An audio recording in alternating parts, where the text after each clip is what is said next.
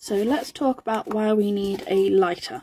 Now, whenever I use a lighter in my tutorials, can you see where the clear bit of the flame is and the orange tip? We always talk about the clear blue bit of the flame, because whenever you're heat sealing, and we need to do this because as you can see here on this ribbon, these bits are starting to fray. Now, to stop this, what we do is we can't cut that off. We don't want that to happen. So we take the lighter in the blue clear bit of the flame and we heat across there, and it sort of lightly melts the ribbon and it prevents that fraying.